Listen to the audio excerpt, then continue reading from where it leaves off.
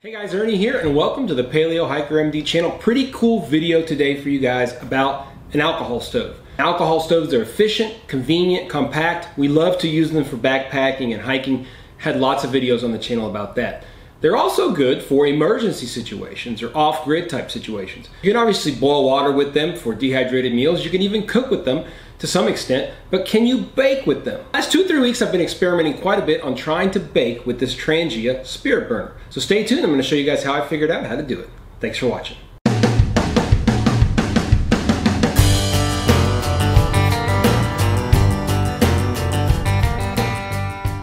One of my favorite companies here in America is Firebox stove. They put out a lot of really innovative and interesting products, not just stoves. Now I have the Gen 2 Nano, I also have the Gen 2 5-inch Firebox stove. Both of them are great wood stoves.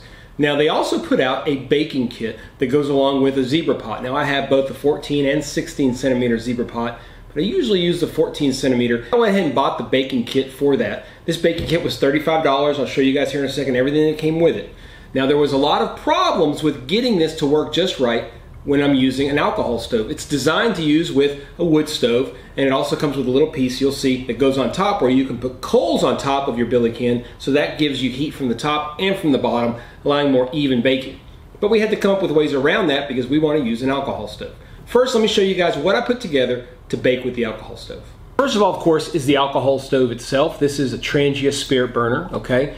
It has a top that has a simmer ring so you can adjust the flame, and of course it has a top here where you can actually store the alcohol in there. It has an O-ring so it makes it watertight.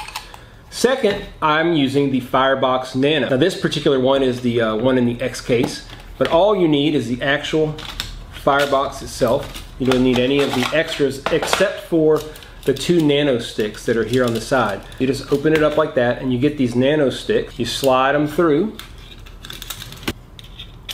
and what that does is it gives you a perfect spot to slide your Trangia, and it fits right there, and it puts it that perfect 1 inch away from the bottom of the pot. Now, this is the baking kit that I bought from Firebox stove. Okay, this is a baking sheet, okay, basically that fits inside of the billy can. I'll show you all that. This is for loaf bread, a little loaf of bread. Very nice, simple holder so you can grab these things and move them around, okay. This is just a little grate that can go underneath to hold this up. You can put it underneath and it holds it, okay? A nice pair of tongs that can help you when it's hot and stuff like that. And then this is that specialized piece that I told you guys about. This is the 14 centimeter pot. You just pop this underneath here and you put it right on top. And this allows you to put some coals right on top of this, which gives you heat on top. But like I said, we don't want to do that. We want to just use the alcohol stove from the bottom. I want to be able to bake something indoors in an off-grid situation. Now I did need 2 additional things, and I'll show you guys what it is. A piece of carbon felt, and this is some Reflectix that I covered with some aluminum tape, and I'll show you guys exactly why here in a second. So let's talk about some of the difficulties I had before I show you guys what I came up with. First of all is controlling the heat on the bottom of the pot, okay? If you get too much heat, you're gonna end up burning the bottom of whatever you're cooking, not allow the top to fully cook, okay?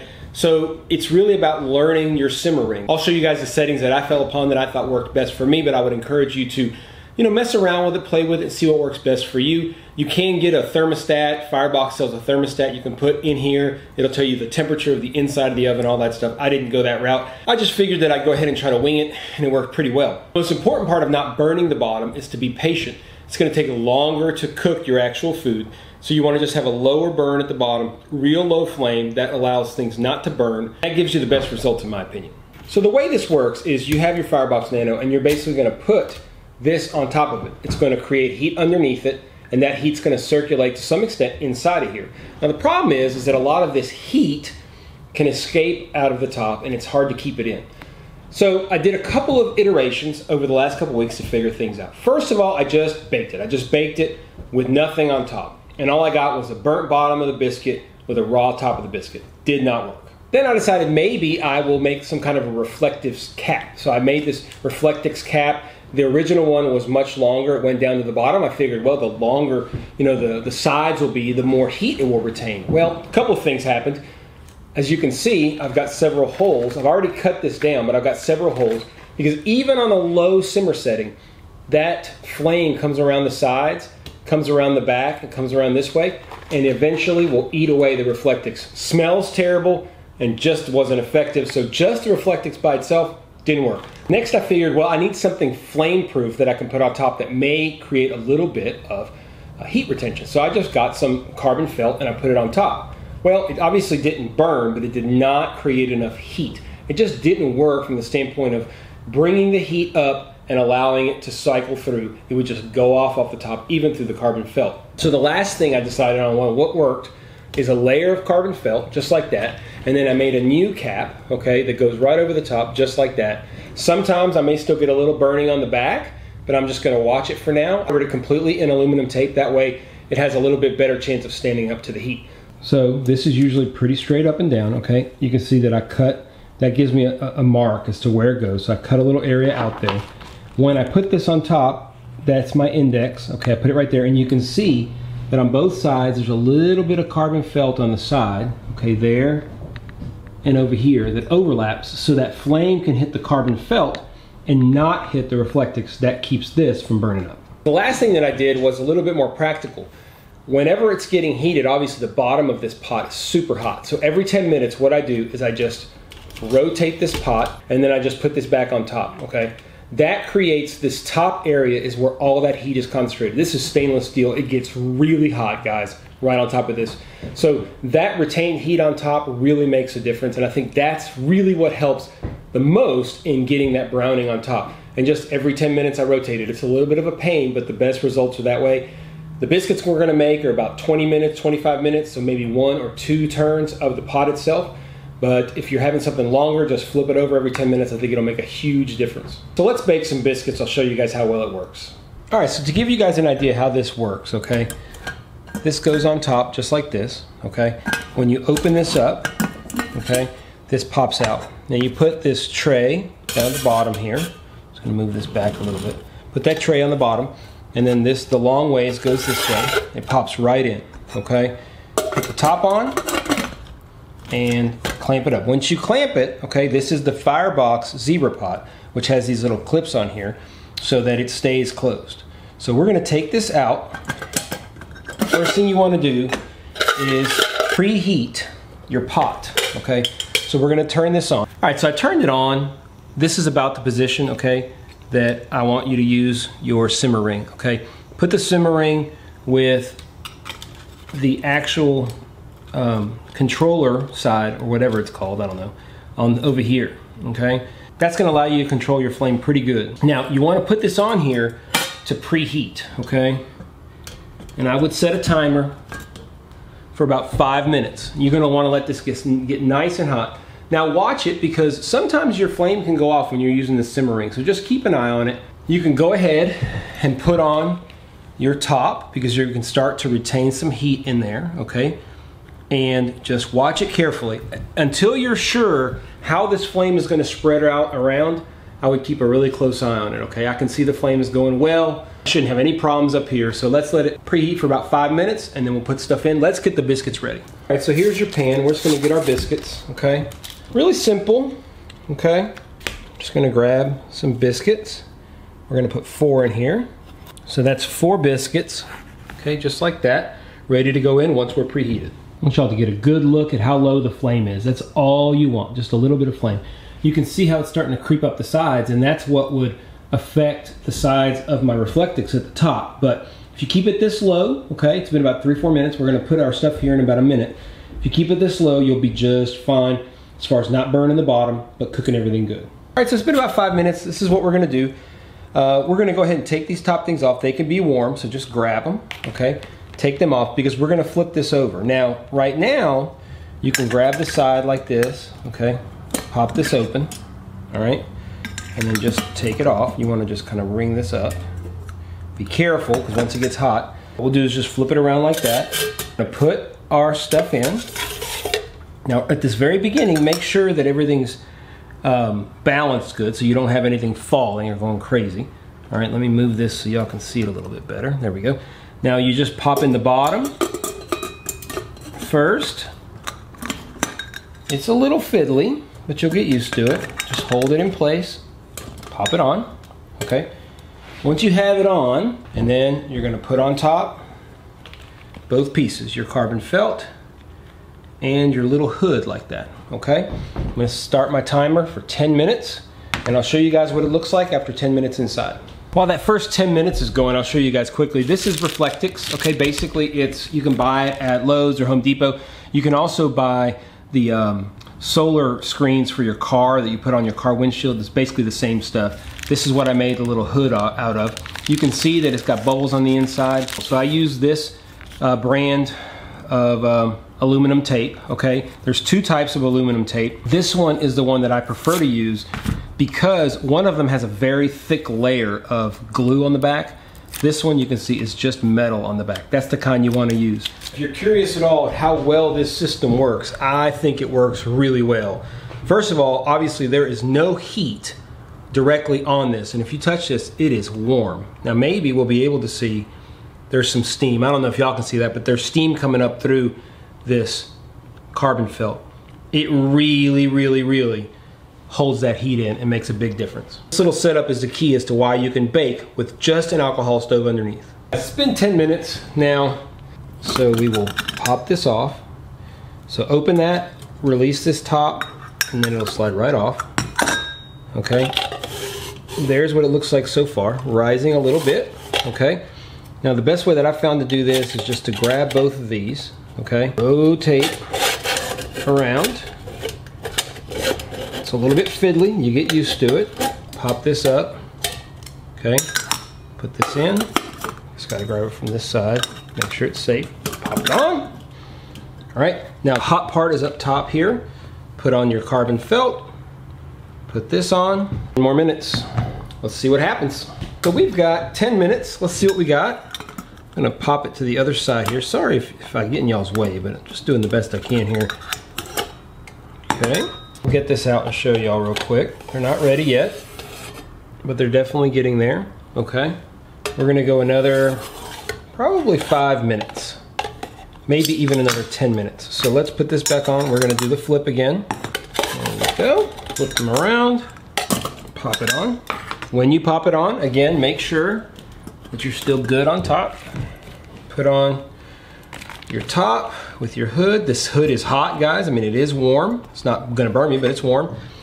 Let's go another 10 minutes. All right, that should do it. Let's see what we got here. That has been 30 minutes. And they look pretty good to me. So here are the biscuits. You may not be able to tell, but they're not raw by any means. Let me see if I can get one of these off. So they're cooked very well on the bottom. Okay, not burn at all. Cooked all the way through, as you can see. Okay, really, really well cooked.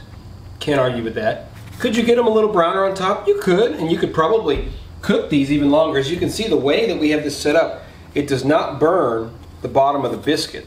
Doesn't burn the bottom of the biscuit. Okay, it's perfect. So you could cook it another probably 5 minutes and you get a little bit more golden brown on top if you wanted to.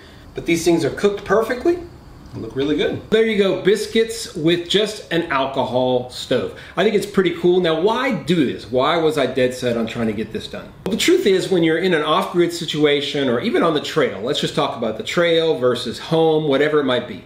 Boiling water to rehydrate dehydrated meals can get kind of monotonous, and sometimes you want to have the opportunity to make different things. And with this setup, you can bake bread, you can make cookies. I've made both cookies and biscuits with this setup, and it works very, very well. Obviously, this kit is designed to use a wood burning stove and putting those coals on top. But sometimes you want a more controlled environment. It could be a situation where it's pouring rain outside. You want to be able to use it inside. And I figured, can I get the alcohol stove to work? And with the modifications that I made, it definitely worked without a problem. There's plenty of ways to bake off the grid. You can get a solar oven. Of course, you're reliant on the sun being out at that time. You can bake inside of a charcoal grill or something like that, although sometimes you get that flavor that doesn't really work well with cookies or with bread, but you can do it. Of course, there's plenty of other products, but I like this particular setup for two reasons. First of all, I think it's relatively affordable. You can get a stainless steel. Now, I have the titanium nano, but you can get a stainless steel nano with the X case and all that kit for about $70, $75. The baking kit's about $35. That gives you everything you need. If you need to make the top, you know, get a little bit of carbon felt, you can pick that up at Lowe's or Home Depot, and then just getting the Reflectix and making yourself a little cap like that. If you don't use that Reflectix and the cap, it will not work nearly as well, and you're going to really have raw biscuits or cookies on top. You can use this for off-grid situations. You could use this for car camping. You could use this on the trail if you want to carry all this stuff with you, especially if you have like base camp and you hike smaller distances through the day, whatever it might be. How awesome is it to come back, just bring a little bit of flour, a little bit of water, maybe a pre-made mix, some biscuits, some cookies, whatever it might be, and you can easily cook them in this setup. Now on the Firebox stove website, or the YouTube channel I should say, they did use an alcohol stove to bake a chicken. And I think in this particular case, if you would use this system where you rotate it and you use that top cap, you probably get even more browning on top of the chicken and maybe even cook faster. With the simmer ring in place, you get a lot of use out of this Trangia. I cooked this thing for 30 minutes. I put in probably a third of the way up on the Trangia itself, and I use it for 30 minutes, no problem with the simmer ring on. I like to store my Trangia with no fuel in it under normal circumstances, so as soon as I'm done, I popped off that simmer ring, and it probably burnt for about another 4 or 5 minutes full blast before running out, but definitely works. If you store some fuel in your preps or whatever it might be, a couple of gallons will go a long way, guys. You can really use the Trangia for a long time with a pretty limited amount of fuel. It's also very easy to find this fuel. You can use heat, which is available at almost every Walmart or grocery store, service station, whatever it might be. Really easy to find, really easy to store, and really easy to use. So I'm pretty excited at two things. First of all, that I got this to work. It took me, like I said, several tries, probably 6 or 7 individual times trying to bake something before it actually worked, before I felt like I could actually make a video about it and say this worked. I went through 3 iterations of the top cap before I came to this particular one. It worked perfect. There's no singeing on the side of it. My system of having the carbon felt on the side, overlapping just a little bit, that Reflectix worked perfect, no damage whatsoever, should last long term. Definitely looking forward to trying out other things in cooking this way. I'm looking at possibly modifying my Trangia to allow an alcohol feed so that it can burn longer and longer. That's one thing I'm going to be looking at doing. If you guys have any ideas or links to videos, please put it down below. Also, while you're at it, if you have anything you want to see me try to cook on this setup, let me know. I'll try it because it's always fun to do some cooking. And this particular way of cooking is great because I can do it inside, no big deal. I would be interested in one of these days I might even time it. I have a video on my channel as far as how long a Trangia will run or burn on a full tank of gas, right? I wonder how long it would burn using the simmer ring. I mean, I would guess well over an hour you'd get it, which is a pretty long time. If you run out of fuel, you just have to watch it, let it cool off just a little bit, and you can refill it very safely as long as there's no spark, and light it right back up. Next thing I'm gonna try is baking a loaf of bread. I think that's gonna be more challenging because I'm gonna have to let it rise a little bit and then bake it, and it's gonna have to bake for a pretty long time. I would bet probably close to an hour. And rotating it every 10-15 minutes is gonna be a little bit of a chore. I might change it to every 15 minutes if I'm planning an hour-long bake for a loaf of bread. But stay tuned for that because it's gonna be awesome. As always, guys, a couple of things. First of all, there's links down below to all this gear. Make sure you check it out. Support fireboxstove.com. I am not affiliated, not sponsored, just simply a very happy customer, and I think they do an awesome job creating innovative products for those of us who like to get out in the woods and experiment more with cooking. If you like this video, please give it a thumbs up down below, guys. Our channels grow by getting thumbs up, comments, likes, all those things. So if you can give me a like down below, that will help spread this across YouTube, help the channel grow. If you like the video in particular and you want to see more content like this, make sure you mash that subscribe button. Really helps out, guys. And lastly, if you really want to know when I'm going to put out my next video, hit the ding dong bell and you'll be the first one to know. As always, guys, I really appreciate you checking out the Paleo Hiker MD channel. I hope y'all like these types of videos. They're the kind of things that I love to do. I'm going to go watch a NASCAR race and edit some videos. Hope you guys have a wonderful weekend and week ahead. Stay tuned for more videos here on Paleo Hiker MD.